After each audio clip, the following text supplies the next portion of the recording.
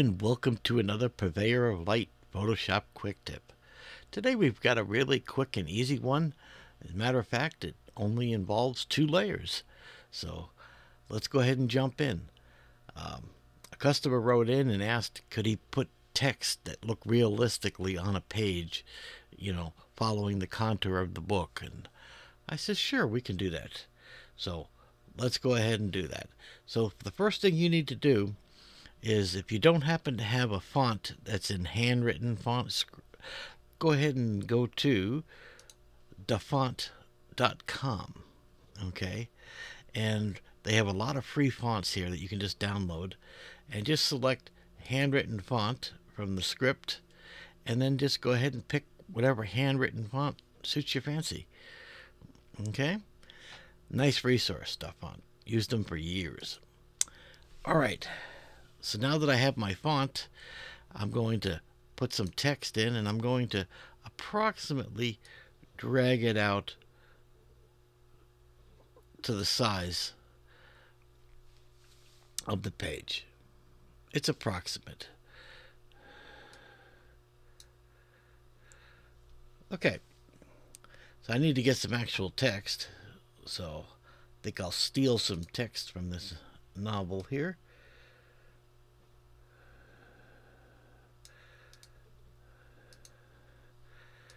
And paste it in.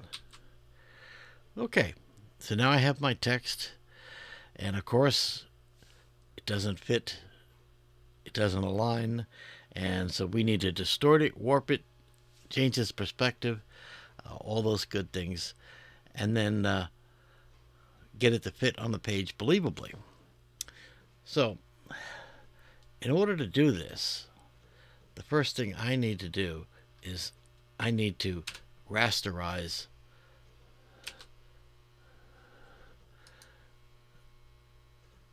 this graphic. So I'm going to right click on this layer, and I'm going to rasterize type. Okay, because we have more flexibility when now it's no longer type fonts. You notice it's just like a graphic now. Now we have ultimate flexibility in what we're doing and shaping and so forth. So Command T, and we can rotate, and when I'm rotating it, I'm trying to line it up on the left side of the book. Okay, just so I have that as my reference point. Okay, the next thing is I need to position, and I'm going to go to distort. And now I'm going to start distorting the book, pulling the corners until I'm getting approximately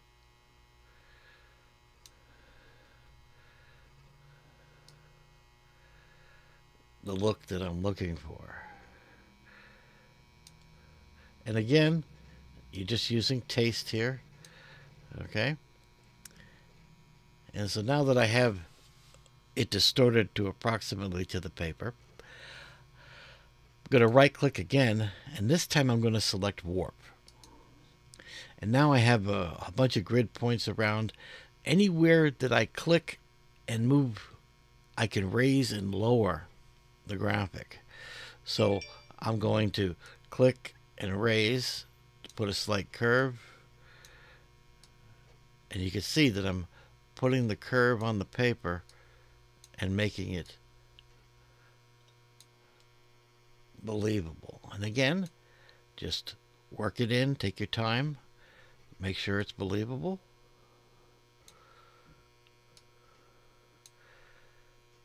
And then that looks pretty good. Okay, so now I have my handwritten text that's approximately the contour of the curled page. But we're not done yet, because it still looks fake. Okay, one of the things you can see, it's just too sharp, it's too dark, just not believable. So in order for us to do this, the first thing we're going to blur it. So filter, blur, Gaussian blur.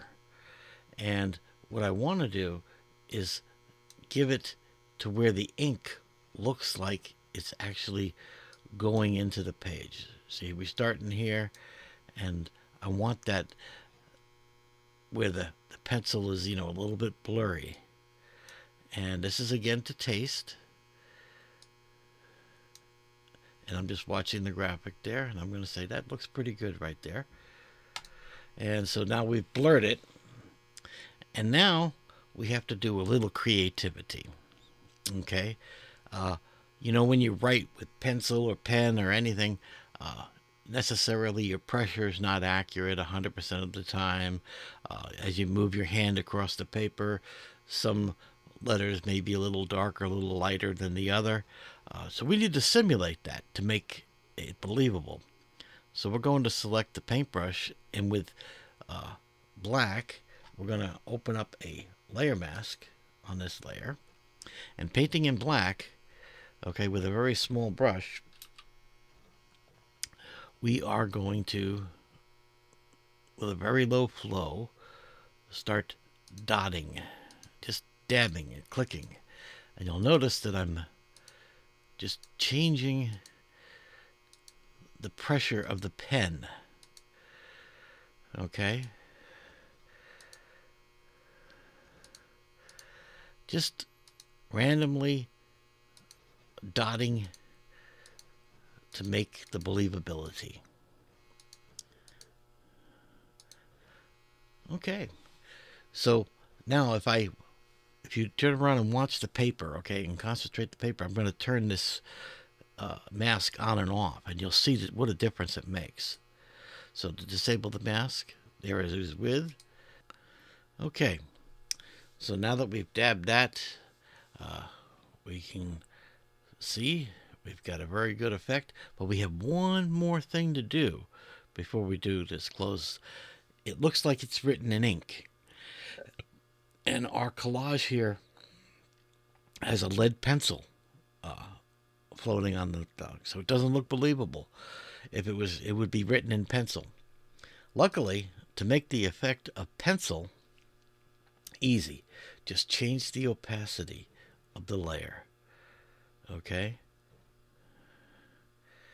drop it down, and now you can see we have realistic pencil on the paper, and that's all there is to actually putting realistic text on an image. Well, hopefully you found this useful. You guys take care. I'll talk to you next week.